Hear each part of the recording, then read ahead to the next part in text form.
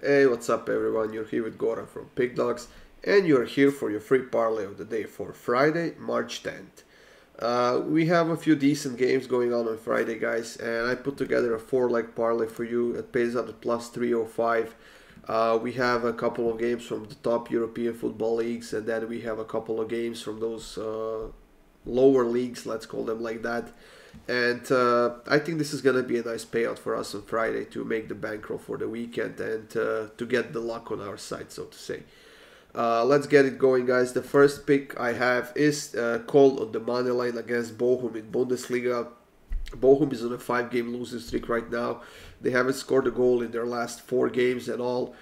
They dropped to the bottom of the table, and it's very hard for me to imagine them instantly getting back on the winning track after not scoring a goal for weeks. So I think Cologne is the better team here, and they are the home team here, and for that reason I'm going with Cologne on the money line. For the next pick, we're going to go to the Italian Serie A, and I'm going to take Inter on the money line against Spezia on the road. It's very important for Inter to stay on the winning track ahead of their Champions League game next week. And then Spezia has never beaten Inter in the past, and even though they have a couple of draws over the last couple of weeks, I think that Inter will do everything they can to get a win here and to stay in that Champions League spot in Serie A. So I'm taking Inter on the money line. For the third pick, we're going to go to Belgian Pro League. And I'm going to go with over 1.5 goals in that Charleroi against Leuven matchup. Leuven is a very, very good defensive team. They are scoring a lot of goals, and so does Charleroi. But then again, the defense of Leuven is not that good, and they're conceding a lot of goals. And I think that Charleroi will take advantage of that and get on the scoreboard once, maybe even twice. So I'm not even concerned about Leuven scoring a goal, because if they don't, I think that Charleroi at home will score at least 2 goals on their own and will get us a nice win. So Charleroi Leuven over 1.5 goals.